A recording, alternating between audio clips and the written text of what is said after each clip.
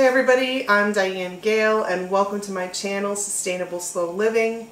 Today you and I are going to make a raspberry vinaigrette dressing together. It is exponentially better than store-made and much better for you than store-made. It is less expensive to make, it is easy to make, and it is really, really delicious, perfect for the summer. So let's get started. I'm going to make this dressing right in a quart jar. For me, it's the easiest way to make it because I use an immersion blender to blend it together. My immersion blender is one of my favorite tools. If you don't have one, you need one, trust me. I put 1.5 cups of frozen raspberries in here.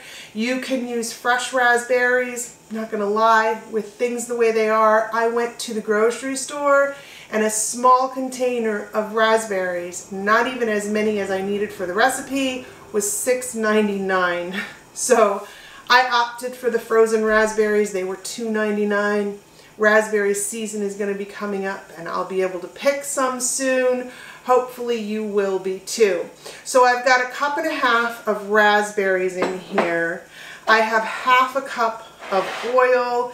You can choose the oil that you're going to use for this. You can use any oil that you like.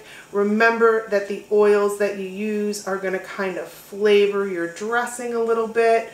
I like olive oil for this. I think it works perfectly, but you decide. And sometimes when you're making your own dressings, it's just about what you have in the house. And then I have a scallion, pretty decent sized scallion that I've sliced up. I have 1/4 teaspoon of salt. I love salt. Salt enhances flavors, so I put it in there. You cannot put it in there if you have issues with salt. I'm really not supposed to eat it either. I eat real salt so that I get all of the nutrients and minerals from it, and I like to add it in. I have a pretty large clove of garlic. I did slice it up a little bit. The blender will chop it up a little more. I have 1 teaspoon of Dijon mustard. Looks like I'm going to have a little trouble getting that off the spatula here. I have 1 teaspoon of fresh squeezed lemon juice. Love fresh squeezed. It is better. And I have 2 tablespoons of honey. And you guys, that's it. All of this is going to go in the jar. I'm going to take that immersion blender and I am going to blend it up. And you have got an amazing, amazing salad dressing. Alright you guys, there it is. This is super thick and creamy. Maybe too thick for some people. You can add more oil if you want to thin it out a little bit. I'm going to take a taste here.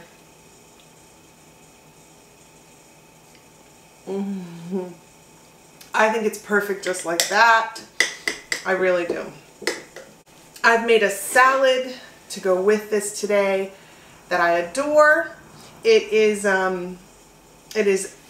spinach. I like to get baby spinach, but I didn't buy baby spinach this time. They were out of it at the store.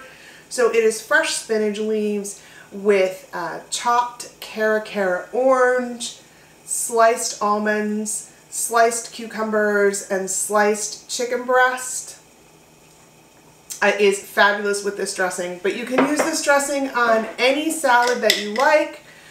Try your favorites and see what you like. Another thing that you can do with this is use it as a marinade, and it makes a really great marinade for chicken on the grill. There it is, you guys. Look at that. It's really delicious.